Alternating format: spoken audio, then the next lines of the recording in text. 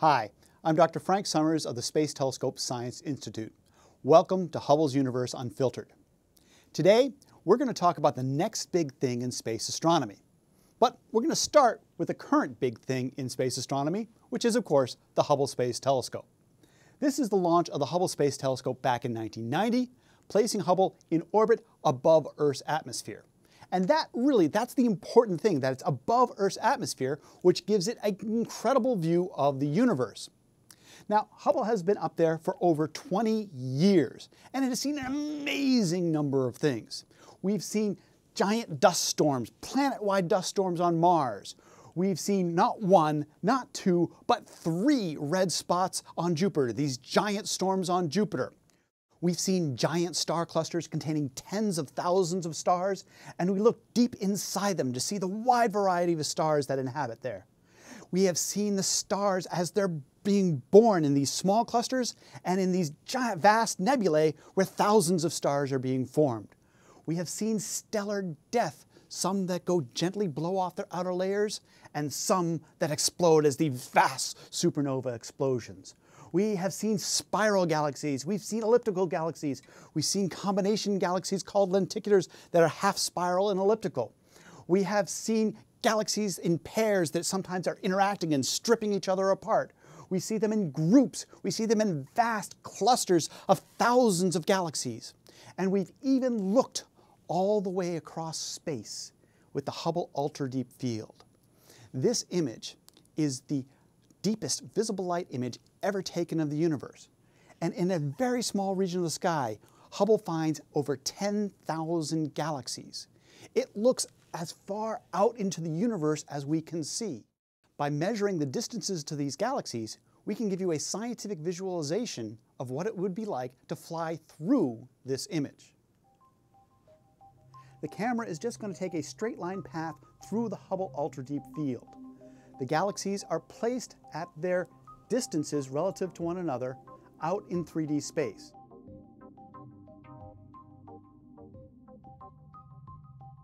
As we fly through, you can see that the galaxies have a wide variety of shapes and sizes. You've got small galaxies, you've got big galaxies. And what's really cool about this image is that as we go further out into space, we're also looking farther back in time, because the light from these distant galaxies has taken billions of years to reach us. We see them not as they are today, but as they were billions of years ago. Looking out into space is also looking back into time. You'll notice that the visualization ends with a black screen. Does that mean we've reached the limits of space? We've seen all the galaxies there is to see? No. Instead, we've reached the limit of what Hubble can see, because Hubble observes invisible light, and the universe is expanding. Light that travels across the expanding universe, its wavelength gets stretched along with the expansion of the universe. The light from very distant galaxies has its light stretched, and it goes from short wavelength to long wavelength. In visible light, the longer wavelengths are red, so we call this redshift. So the galaxies that are most distant appear redder. Here are some nearby galaxies that appear mostly white, some medium distant galaxies whose wavelengths have been stretched and now they appear more yellow, and these most distant galaxies that appear very red because their light has been stretched toward the red end of the spectrum. Well, what about the galaxies beyond this? Their light has been stretched so far, they're not observable in visible light. Instead, we need to observe in infrared wavelengths. The light has been stretched to the infrared.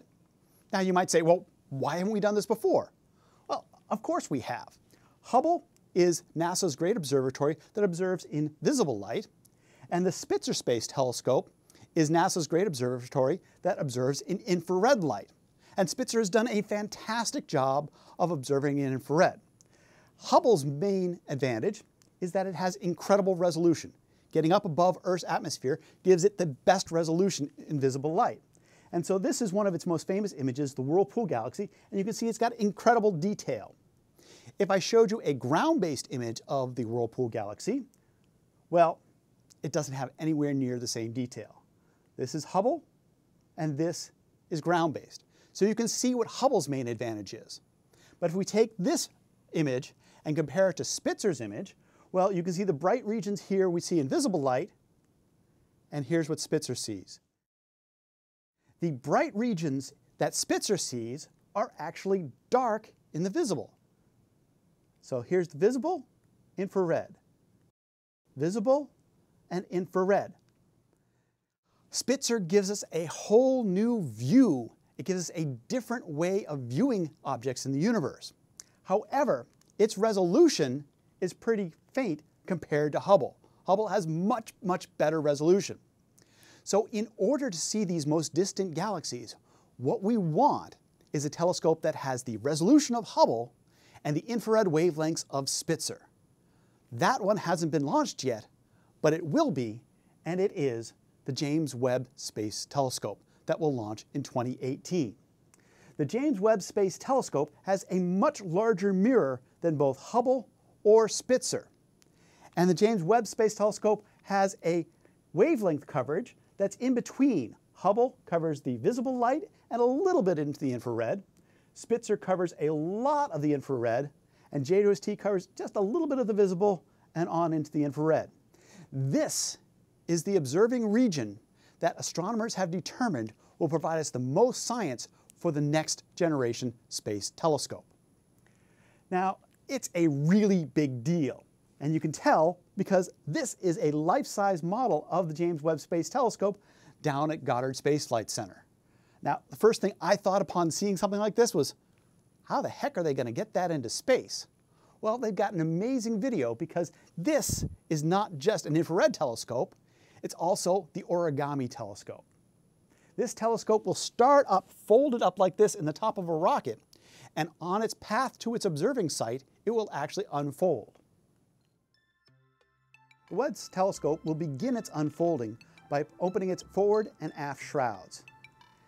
The telescope assembly will rise up, and then as it becomes a rather slow process of unfolding its giant sun shields.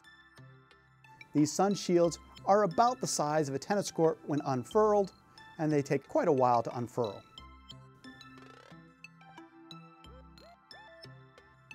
Once they're stretched out, there are 5 layers of this sun shield, and if you look carefully, you can see each corner of the sun shield being slowly separated so the 5 layers are apart.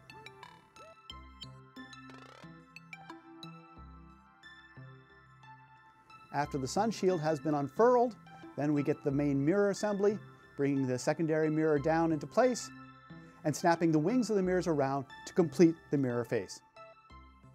The James Webb Space Telescope will have the sensitivity necessary with this giant mirror to observe in infrared wavelengths. It's not just the size of the James Webb Space Telescope that will enable it to do cutting-edge science, it's also its location. JWST will be located at what we call the L2 point, or the Lagrangian 2 point. And this is a gravitationally stable point that always stays outside of Earth. And for the James Webb Space Telescope, both Earth and the Sun will always be in the same direction. That's important because heat destroys infrared observations, and you want to keep your 2 major sources of heat always in the same direction. So this giant sun shield that we have here will always have the Sun and the Earth in the same direction, and the 5 layers of sun shield will passively cool the telescope. The difference between the hot side and the cooled side will be almost 600 degrees Fahrenheit. That will enable JWST to look deep into the universe and see what Hubble can't. So if we look into that Hubble Ultra Deep Field, there are some pullouts of it. You can see the big galaxies, and you can see the medium galaxies, and you can see these tiny small galaxies.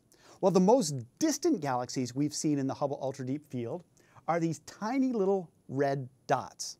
Now, they're red because they've been redshifted. They're tiny, well, because they're far away, but also because they're early galaxies. As I said, looking out into space is looking back into time, and these are newborn galaxies. These are toddler galaxies. These are the young galaxies in the universe. If we want to see even further, we need to look with JWST in the infrared and look past what the Hubble Ultra Deep Field can see, look all the way through that to see the first galaxies in the universe. JWST will see the baby galaxies in the early parts of the universe. We'll be able to see the formation and development of galaxies across time. How cool is that? But that's not it. That's not all JWST does. JWST will also look at the formation of stars. This is one of Hubble's most famous images, the pillars in the Eagle Nebula. And there are stars being born here. But looking in visible light, you can't really see those stars. If instead we have an infrared view of those pillars, you can see the stars forming in the tops of those pillars. Looking at infrared light can look through the dark dust that appears in visible light and see what's happening inside. If we go to the Orion Nebula, one of the closest star-forming regions, we can look in there and see amazing things in visible light, but in infrared, you can see all the stars that are forming inside that nebula, not available to Hubble's vision. And what's further, in the Orion Nebula, we see these dark dust disks. We see these disks around stars where planets are being formed. We want to be able to look into those disks. We want to be able to see the planet formation within those disks using infrared light. Now, I got to say, this is a fanciful artist conception. This is not what JWST will see, but it gives you an idea that we want to be able to see the birthplaces of stars. What's more than that, we actually want to see the planets themselves. Here is an infrared view of a star called HR 8799. And this star has 3 planets orbiting around it. You can't see them, but if you subtract off the light of the star, you can see these 3 dots here. Using very careful subtraction, you can actually see the planets orbiting around it. And you need infrared light to do that because planets emit most of their light in the infrared. But let's take it one step further. We want to know about those planets. And some of those planets, from our point of view, will actually pass in front of their star. And the light of the star will go through the atmosphere of those planets. And if you take a picture of the star and then a picture of the star with the planet in front of it, you can subtract off and get the light from the atmosphere of that planet. We can start to characterize the atmospheres of other planets. And that's really important. Let me give you an example. Here are 3 objects, and these are their infrared spectrum. So this is the intensity of light across infrared wavelengths.